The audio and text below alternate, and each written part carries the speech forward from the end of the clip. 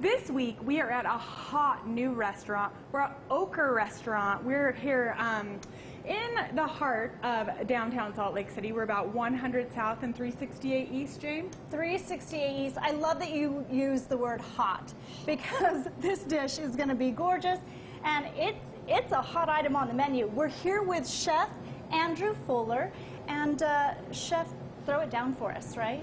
Yeah, welcome. The potatoes, the milk braised potatoes, have quickly become a fan favorite in the dining room. It's really simple. People love the interaction at the table when we tell them about the dish.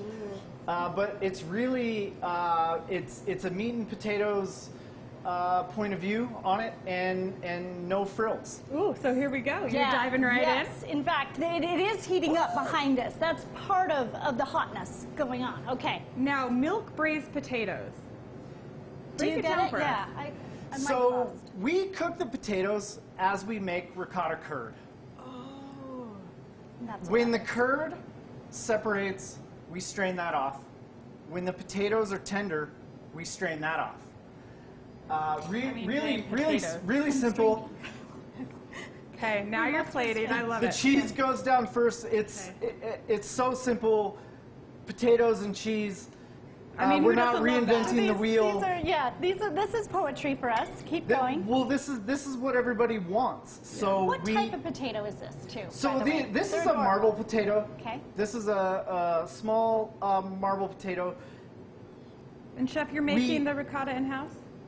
Yeah, so we make the ricotta with local dairy. We love that. And then it just gets garnished with whatever members of the onion family we have in house. Ah, nice. Okay, we get a lot of it locally. We have roasted cipollini onions. We have fermented ramps. I love as the chef chooses his artistic endeavor with the tweezers, right? Yes. Which one will he use? I love it. We love a tweezer in the kitchen. Yeah. So there's several things we love, and one thing in particular is the fact that we have to wait until tomorrow with you to actually see this dish in its fullest form, maybe with a few other Oquirhh specialties, right, Katie? Oh, we're so excited. We're sitting down with your wife, Angie, who's also owner of Oquirhh, and we can't wait. Well, we have a plethora of signature items that we've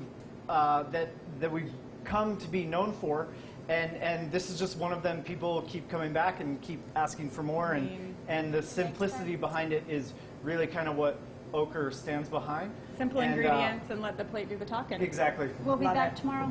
Thank you, Chef.